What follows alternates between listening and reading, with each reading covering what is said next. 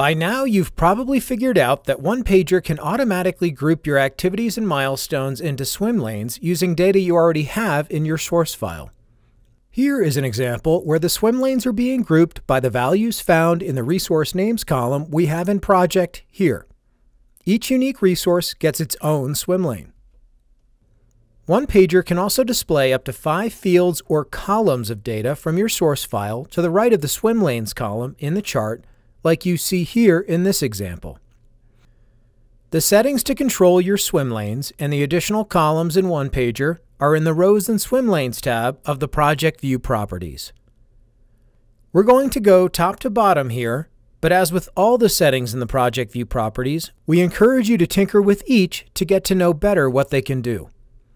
The top section of this tab controls how many rows appear in your chart.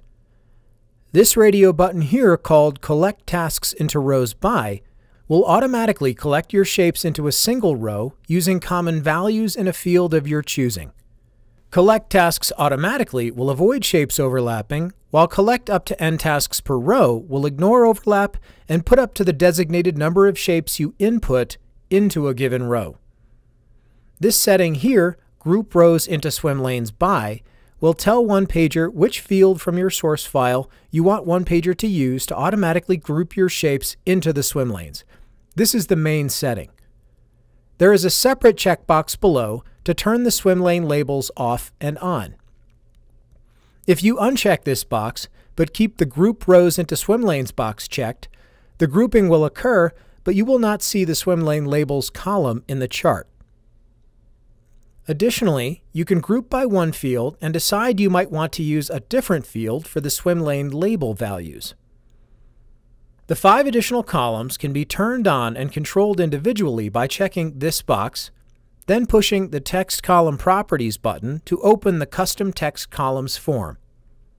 Check the Show This box on each of the 5 tabs to display the column, and use the Field Chooser drop-down to decide what field from your source file you'd like displayed. Below are controls for ordering swim lanes and rows, as well as the on-off and formatting of swim lane and row borders. Rows and swim lanes can be reorganized with drag and drop on the fly if needed. The labels can be overwritten with a double click. And individual properties can be modified after a single or multiple selection by using a right click.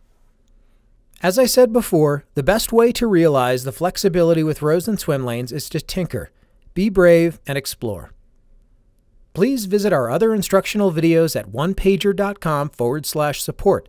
Or if you have a question, you can email us at support@onepager.com and we'll be happy to assist you.